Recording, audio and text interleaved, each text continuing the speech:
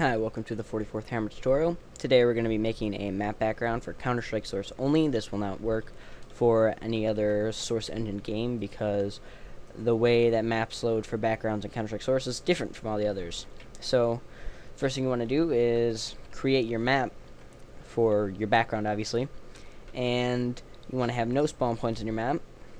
Instead, you want to have a info player logo. This will prevent the annoying join team menu from popping up and trying to get players to join a team. So you need that, otherwise this will not work. Next, you need to create a point view control and place that where you want your view to be. Next, you want to name your point view control and create another entity called a info target and name this one something like view target and place it where you want your camera to look. Next, select your point view control and choose entity to look at as your view target. Under the flags on the point view control, uncheck start a player and uncheck follow player, and check freeze player, infinite hold time, and snap 2 goal angles. Next, what you want to do is create a logic auto. Go to the outputs tab and on map spawn, view, enable. Click apply and OK. Now you want to run your map normally, or with fast. We're just going to run a quick test here and then load Counter-Strike. Open up your console, type in map space your map name, and this will load the map. Now this is what your map will look like from the background. If you're happy with this and it's compiled fully, you want to bring up your console, type in JPEG underscore quality 100 and press F5 to take a screenshot. Now you can disconnect and quit Counter-Strike.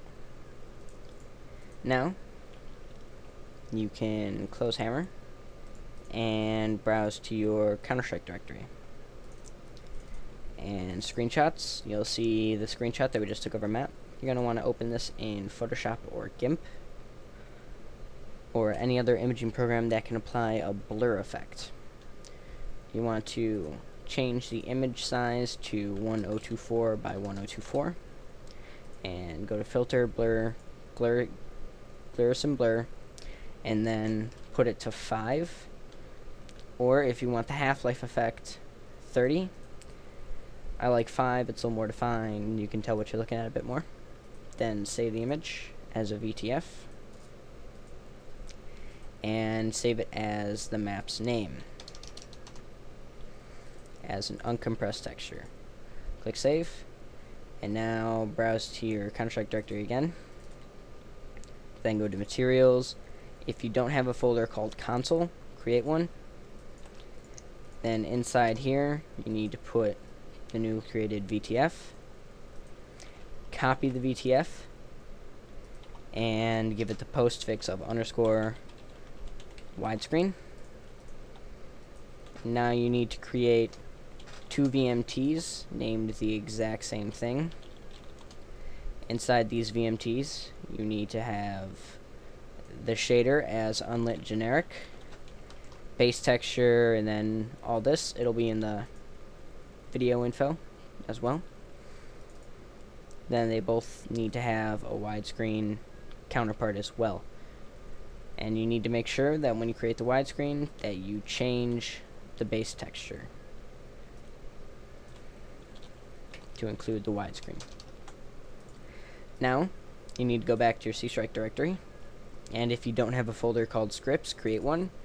Inside this folder you need to have ChapterBackgrounds.txt. If you don't have it, create it, and then inside you're going to want to put chapters and then open curly bracket. On the next line put 1 and then tab, quotations, and then your map name, and then close quote, next line, and curly bracket. Now we need to go to CFG, and if you don't have an Autoexec.cfg, create one. If you already have one, you need to just add the line of map underscore background tut44, or your map name where tut44 is. This will tell Counter-Strike to load your map on startup.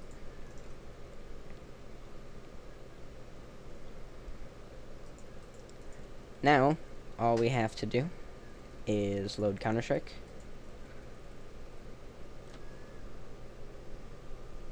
And we have our custom loading screen here. And as soon as the game loads, it should load directly into our background map. And now if you were to join a server or create one,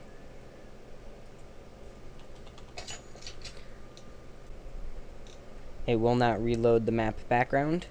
I hope this tutorial helped you. Thanks for watching, and don't forget to subscribe.